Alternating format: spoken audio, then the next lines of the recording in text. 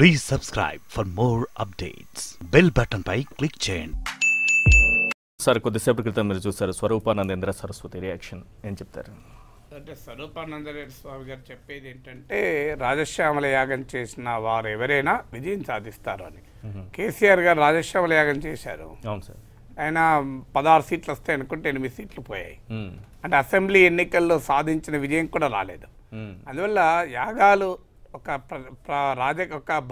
ఆధ్యాత్మికమైన క్రియలు భౌతిక ప్రపంచంలో లాభాల కొరకు అదేదో స్వార్థం కొరకు చేస్తే ఏ దేవుడు కాపాడతాడు క్షమిస్తాడు నేను అనుకోను.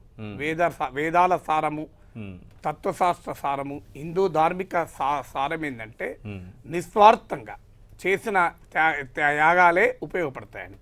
నాకు వీసా రావాలని యాగం చేస్తే, నేను పవర్లోకి రావాలని యాగం చేస్తే, నేను 100 కోట్లు సంపాదించాలని యాగం చేస్తే ఏ దైవము ఒప్పుకోదు.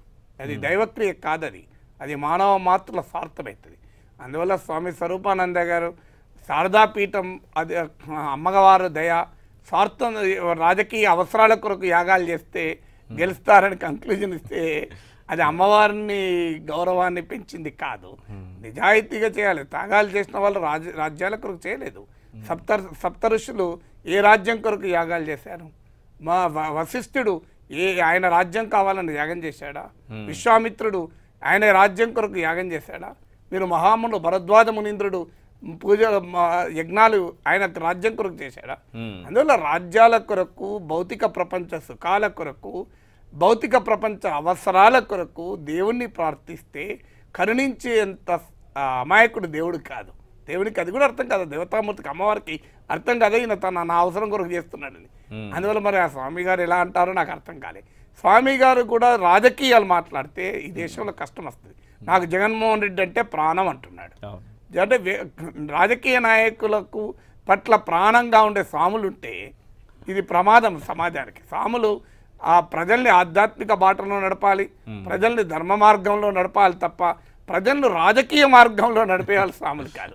ప్రజల్ని ధర్మ మార్గంలో నడిపేవాళ్ళు స్వాములు అవుతారు, రాజకీయ మార్గంలో నడిపేవాళ్ళు రాజకీయ నాయకులు అవుతారు. నాకు అభ్యంతరం లేదు, స్వామి స్వరూపానంద కూడా రాజకీయ నాయకుడు అయితే.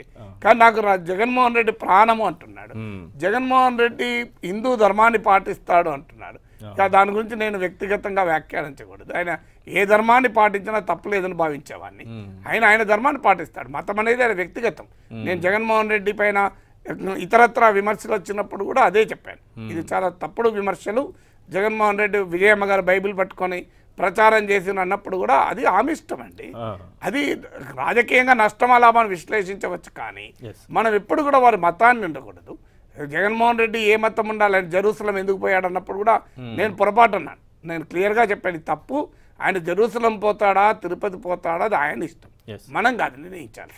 ఆయన రాజకీయాల్లో ఏ విధానాలు చేపట్టాడు, ప్రజలకు ఏ నిర్ణయాలు తీసుకుంటున్నాడు అన్నదే ప్రశ్నించాలి తప్ప ఆయన మక్కాకు పోతాడా జెరూసలం పోతాడా తిరుపతి పోతాడా అనే దాన్ని బట్టి రాజకీయ నిర్ణయాలు ఉండకూడదు అన్నారు. అందువల్ల స్వామీజీ లాంటి వాళ్ళు ఇలాంటి వ్యాఖ్యలు చేయడం వల్ల జగన్మోహన్ రెడ్డి పైన వేరే వాళ్ళు విమర్శలు చేస్తానికి అవకాశాన్ని ఆస్కారాన్ని ఇస్తాడు. అలాంటప్పుడు కేసీఆర్ యాగాలు చేస్తారని చెప్పి విమర్శించిన మోడీ దేశంలో అధికారంలోకి వస్తున్నాడు.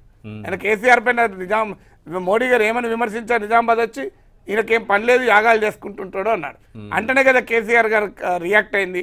నేను యాగం చేస్తే నీకేం కష్టం, నువ్వు కూడా రా తీర్థ ప్రసాదాలు ఇస్తా అన్నారు కదా. అంటే యాగం చేసినందుకు కించపరిచిన నాయకుడేమో దేశంలో గెలిచాడు, మరి యాగం చేసిన నాయకుడికేమో తగ్గాయి సీట్లు. అందువల్ల ధర్మాన్ని రాజకీయాల్ని కలిపితే రాజకీయాలు ధర్మ మార్గాన పోవు, ధర్మమే రాజకీయ మార్గాన పోతుంది. అందువల్ల స్వాములుగా ఉండాలి. అమ్మవారిని రాజకీయాల్లోకి లాగకండి. అమ్మవారిని కూడా జగన్మోహన్ రెడ్డి మద్దతుదారుగా మార్చకండి దయచేసి. అమ్మవారిని చంద్రబాబు నాయుడు మద్దతుదారు, జగన్మోహన్ రెడ్డి మద్దతుదారుని మార్చి అమ్మవారికి రాజకీయాలు ఎందుకు? ఈ చరాచర జగత్తును ఈ సకల సృష్టిని శాసించే ఆ మహాతల్లికి మీ రాజకీయాలు ఎందుకంటే కడతారండి స్వామీజీ గారు.